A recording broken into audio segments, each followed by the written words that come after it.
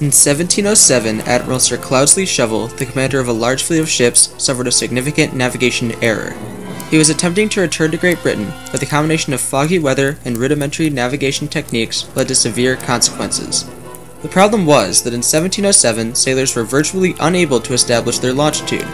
Admiral Shovel did not realize that he was near land, and his fleet ran aground on the coast of the Scilly Isles. His boats began to sink, and almost 2,000 men fell to a watery grave. All of this could have been prevented with one simple invention, but it would be 66 years until navigation became simpler and more practical. This pressing issue, the cause of Admiral Shovel's crash, was known as the longitude problem. Amidst the growing trade wars and global commercial competition, Europe's navigational longitude problem was overcome by the revolutionary invention of the marine chronometer. The marine chronometer was met with sharp reaction among the scientific community, which searched for a solution through astronomy.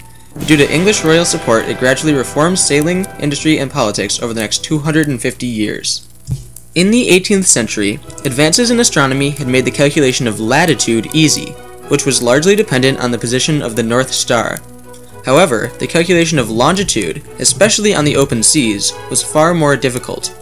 Because of the rotation of the Earth, there is no consistent star or group of stars on which to base calculations.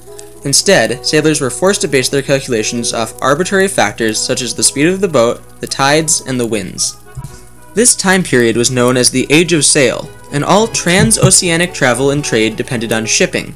Without a means to establish longitude, sailors were forced to either stick to well-known routes and risk attack by pirates, or stray from the known routes and risk getting lost or becoming shipwrecked. All the greatest minds of the time, including Newton and Galileo, believed that an answer to the longitude problem would be found in the night sky. The Greenwich Observatory was commissioned by King Charles II in 1675 to map the night sky in hope of solving the longitude problem. But no one was ever able to find a practical solution. One of the problems with relying on stars is that they can only be seen on a clear night. Also, the calculations necessary were far too complicated, and a simple observation error would severely distort the calculation, leading to disastrous results. Some scientists had proposed using a clock to solve the longitude problem. In theory, a sailor could use an accurate chronometer to record the time when leaving port, usually Greenwich, England. Then, when he needed to know his longitude, he could use the sun to figure out local time. By comparing the reading on his clock to local time, the sailor could figure out his longitude. Because there are 24 hours in a day, for every hour that the sun appears to move across the sky, a sailor will have traveled 1/24th of the way around the circumference of the Earth. Because there are 360 degrees in a circle, 1 hour in time is equal to 15 degrees of longitude. So, all the sailor would need to do is subtract local time from Greenwich time to find the difference in hours, and multiply that number by 15 degrees to figure out the degrees in longitude. In the early 16th century, Gamma-Frisius had proposed using two clocks, but the clocks of that time were far from accurate enough to be put to that use. And for various people tried to build clocks that would work at sea, including Galileo, including Christian Huygens. But Newton was famous for saying that it was much too difficult, that the problems of using a clock at sea were never going to be overcome, and that the answer would have to come from astronomy. One method is by a watch to keep time exactly, but by reason of the motion of the ship, the variation of heat and cold, wet and dry, and the difference of gravity in different latitudes, such a watch hath not yet been made. Scientists knew that a clock could solve the problem, but no clock had ever been built that was stable enough to keep time accurately over weeks and months. Furthermore, the conditions of the ocean, such as the rocking motion, winds, and salt water, made clocks even less accurate over extended periods of time. In reaction to the longitude problem, in 1714, Queen Anne and the British Parliament passed the Longitude Act, offering £20,000 for a means of calculating longitude within 30 nautical miles of accuracy. The Board of Longitude was established to evaluate potential solutions. Other countries, such as Spain and the Netherlands, offered similar prizes. The longitude problem was a serious obstacle to navies throughout Europe. A young, self-taught British clockmaker named John Harrison set out to build the first accurate marine chronometer and thus solve the longitude problem. When Harrison set out to build his first sea clock, there were many problems with creating an accurate marine chronometer to meet sailing needs at the time. Pendulums were a must for any clock during his day, but the undulations of the sea distorted the movements of the pendulum. Clockmakers had not yet figured out how to stop changes in temperature and pressure from causing the small metal parts in clocks from expanding and distorting. Harrison solved these problems and others with his first attempt at the longitude prize, the revolutionary sea clock known as the Harrison 1, or H1. This clock used balances to stabilize the clock despite the rocking of the boat, and had a device that would regulate the temperature inside the clock. When Harrison arrived in London in 1730, the Board of Longitude had never met. No one had come up with an idea feasible enough for the board to feel compelled to gather. Harrison met with the board, and the H1 was successfully tested on a voyage to Portugal and back. Harrison gradually revised his clocks, making them more and more accurate while making them smaller and smaller. Finally, Harrison produced the truly revolutionary H4, which was the smallest clock yet, weighing mere ounces instead of pounds. The H4 passed its sea trial to Jamaica, achieving only half the error permitted over twice the distance required by the Longitude Act.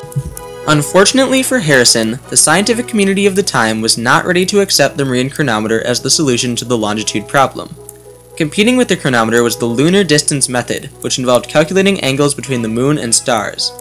This method was developed by Neville Maskelyne, Royal Astronomer and Board of Longitude member. Maskelyne, eager to see Harrison fail, tested the H4 again and found that it did not meet the requirements. For the most part, astronomers rejected the idea that a mechanical device could aid navigation, and were determined to find a solution using the stars. They resented Harrison's ingenuity of the practicality of a clock. Ever since Newton had claimed that clocks could not feasibly solve the longitude problem, scientists had a strong prejudice against clockmakers. Thus, Maskelyne refused to believe that a simple clockmaker could have solved the problem that England's greatest astronomers had failed to solve. In response to the volatile reaction against his clock, Harrison contacted King George III. The king conducted his own trial at his palace and found that Harrison's clock was accurate enough to meet the board's standards. Harrison and his son have been cruelly wronged. By God, Harrison, I will see you righted. The king intervened, and the board reluctantly awarded Harrison a sum of money exceeding £20,000. Harrison died in 1776, a multi-millionaire by today's standards. Before Harrison's revolution could be complete, his brilliant invention needed to be mass-produced. This reform came at the hands of John Arnold and Thomas Earnshaw. Arnold and Earnshaw used Harrison's technical achievements to maintain an accurate clock design, but worked to make the final product cheaper and easier to produce. Before, only the wealthiest admirals could afford a chronometer, but with cheap mass production, the sailing industry quickly implemented marine chronometers into thousands of ships. This marvel of mass production is equally important to the revolution in navigation as Harrison's technical advances.